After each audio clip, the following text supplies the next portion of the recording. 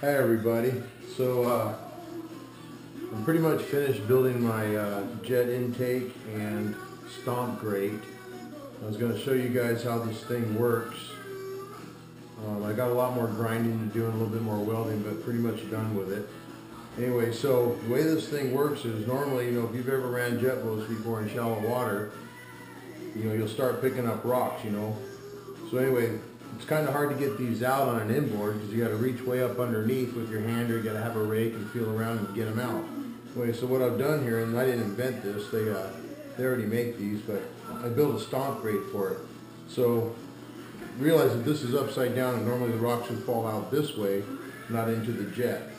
So what I would do is, if I picked up a bunch of rocks, I started losing power, I would stop the boat out in some deep water, and then basically I'm going to make it where I can just pull a lever, and this grate will lift up and pivot on this hinge here, and these rocks should fall out. So here goes. Just like that. No more taking my shirt off and reaching up under the boat. This is going to be sweet. Anyway, I'm going to put the whole thing together and I'll come back and show you how everything works. Alright, see you in a minute.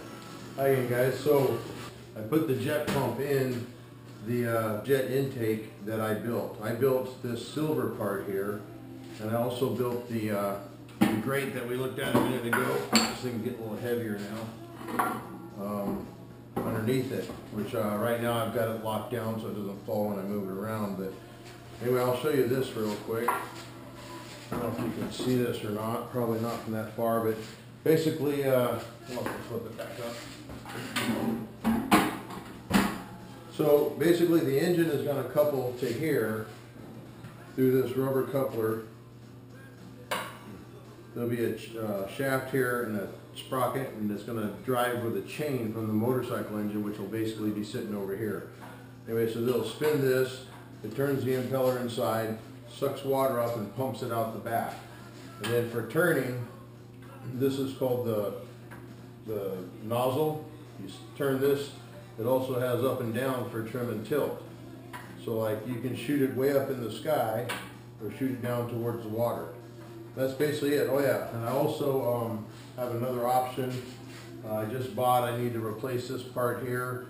I need to put it together, but I'm going to be putting reverse on this boat. So basically, there's a new one of these end parts here that has these brackets that come out here and holds this big cup. Now I'm not going to use this, I'm going to make my own reverse cup. But just to show you how it works, so like if you're going forward, the jet stream is blowing out of here, moving the boat forward. When you want to stop or go reverse, you just slam this down into reverse, the jet stream hits it, and now it goes towards the front of the boat and slows you down. Anyway, so that'll work just like that. It'll pivot on a couple brackets that hang out of here.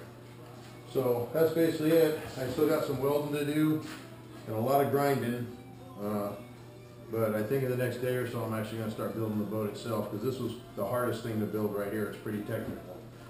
Anyway, you guys have a good night, and I'll talk to you later.